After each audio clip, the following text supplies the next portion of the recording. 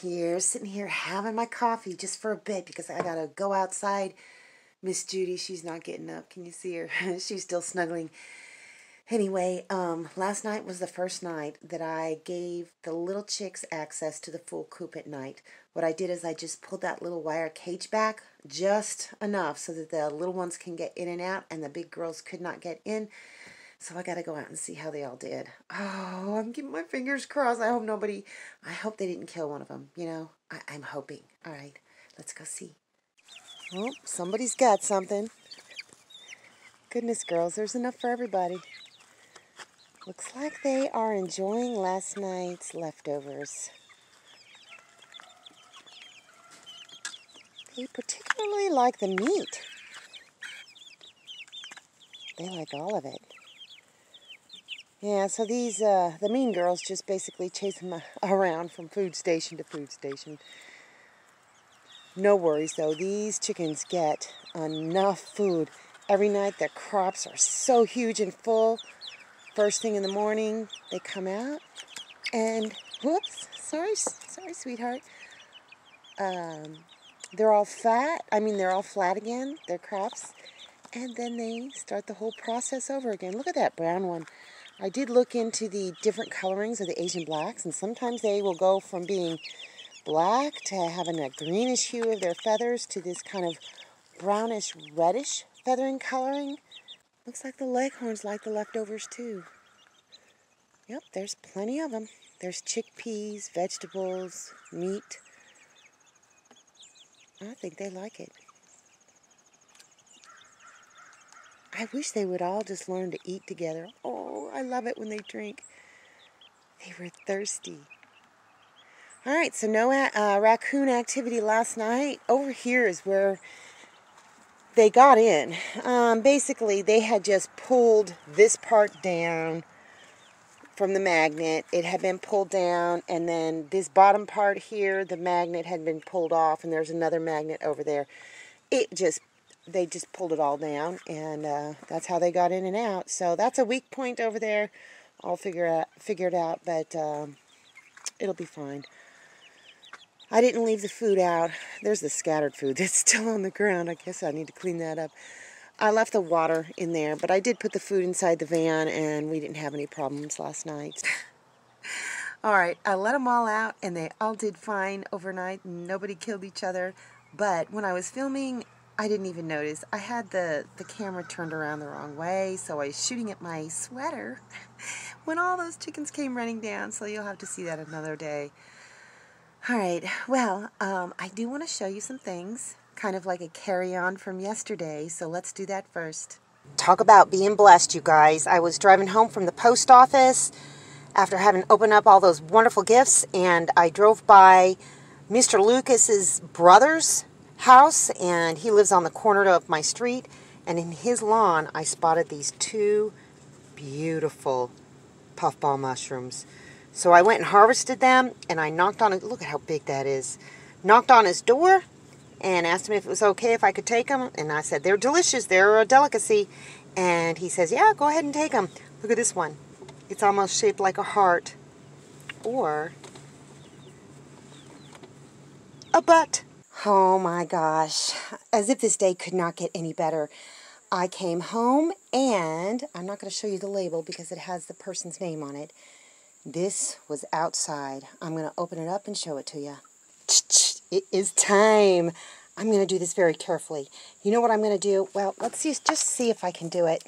Nope, I'm not going to do it because I know what's in here and I don't want to damage it. So I'm going to open it up and show it to you. Here we go, folks. Look at this. Can you tell what it is yet? Let me get this other side open. I'm trying not to get my fingers in the camera.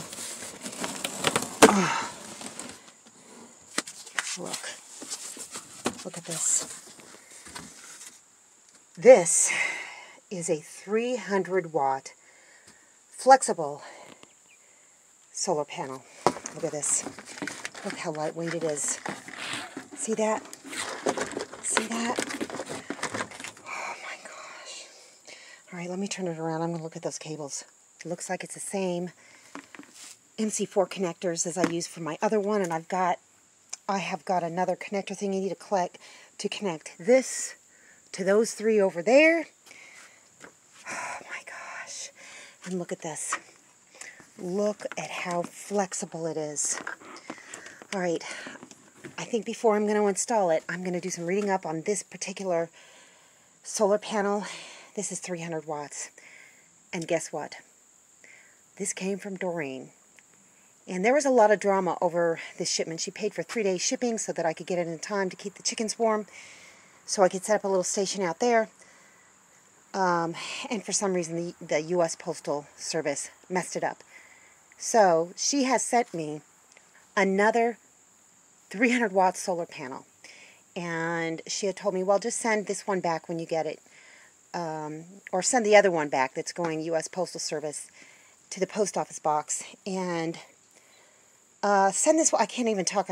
I'm so excited. I cannot believe this thing looks so slick. Well, anyway, yesterday, at the last minute, she just said, you know what, just keep both of them. Do you guys understand what that means? That means, in addition to my 3 100 watt panels that are connected to 3 100 amp hour sealed AGM batteries, I'm going to have 600 more watts of solar to add to that. And then don't forget, I've got the little Harbor Freight that's hooked up to the smaller battery. So I am going to think about what's the best way to do this. I may just go ahead and hook the 600 up to the other 300. My mind is so freaking blown right now. So that is my next big project, guys. So you know what I'm going to have to do, too? I'm going to have to use all that stuff that the lovely Miss Donna gave me and rebuild those, the frame for those, and make it big enough to add both of them. And here's the deal. These are so light, they're not going to add any extra weight. Oh, my goodness. I just can't believe this. Thank you, Doreen. Oh, my gosh. All right, I have to get to figuring out how I'm going to redo my whole solar. This day just keeps getting better and better. I am going to show you the plant that the lovely Miss Teresa gave me, and it's going to blow your mind. I can't believe it. This is the plant that Teresa sent me. It arrived in perfect condition. It's not wilted at all. And look at it. It's a coffee plant. I have absolutely no idea how to raise coffee plants, so I'm going to take this off and read it and figure it out. This is from Rocket Farms, Plants for Living Plant Shop. But first, coffee plant. Oh my goodness. Okay, let's turn this over and read it. Sorry, my fingernails, I've been digging in the dirt, as usual. Tending to your new plant will bring you companionship for years, and research suggests that it will also boost your empathy for others. But first, time to water your coffee plant. Okay, keep soil moist, but don't overwater. Keep saucer dry. Place in a bright location with indirect light, 60 degrees Fahrenheit and above. Go ahead and transplant into a well-draining soil when it outgrows its original pot. Collect all of your favorite varieties. Okay, alrighty, I am going to have to research this more so I don't screw this up. I have to know every single little fact and detail. Look at this cute little thing it's in. Let me see if I can get this out. Okay, so it's in this little pot. I need to learn how to not kill this. If I kill this, I am going to be crushed. The only concern I have is the temperature, but I think I'm going to be able to keep it at the right temperature until it needs to be transplanted. I think it could almost be transplanted right now. My goodness, leghorns. It's a beautiful plant, so I'm going to water it a little bit and just take good care of it, and hopefully, I don't know, hopefully I can keep it alive. Thank you so much, Teresa. That is a fantastic idea for a plant to give me, so let's just keep our fingers crossed that I don't kill it. Today is the first day that I am going to let these chickens, the 4 white girls, the 4 leghorns, out to roam around. I've got Cody and Hannah here to help supervise. So, Cody, you want to open that door? See how they do. Yep. There you go, and just swing it all the way back. Let's just see what they do. One of them perched up. And just kind of like walk way back and just let them come out and do what they're going to do. Gosh, I hope this goes well. They're going to have plenty of opportunities to find bugs. Hopefully the third one will come out. Look at how big they've gotten. Yes, I have to clean up that trash over there.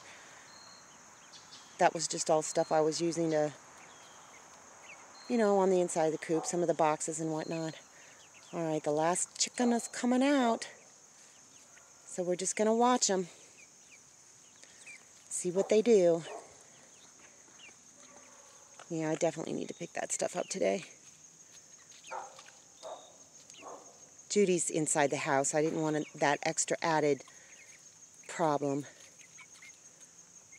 All right, so we're just going to watch them for a little while, see how far they go.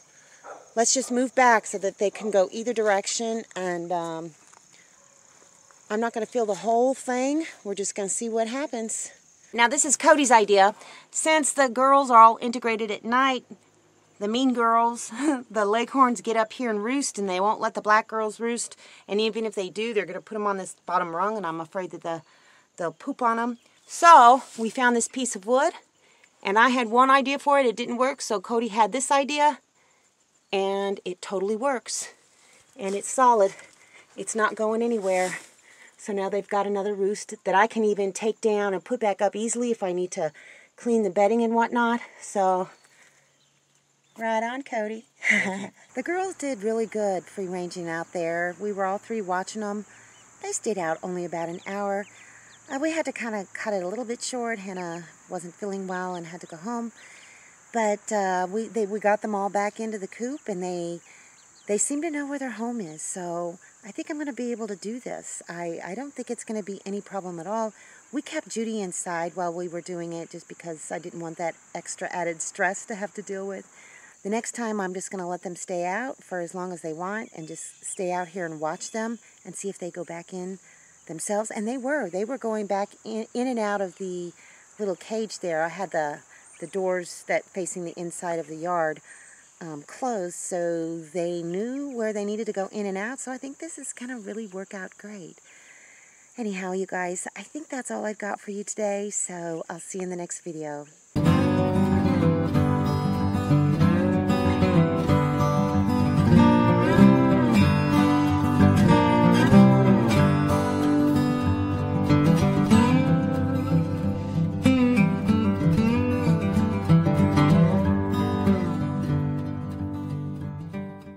Thanks for watching, everybody. I hope you enjoyed the video. Make sure you like, subscribe, hit the bell, and y'all have a good one.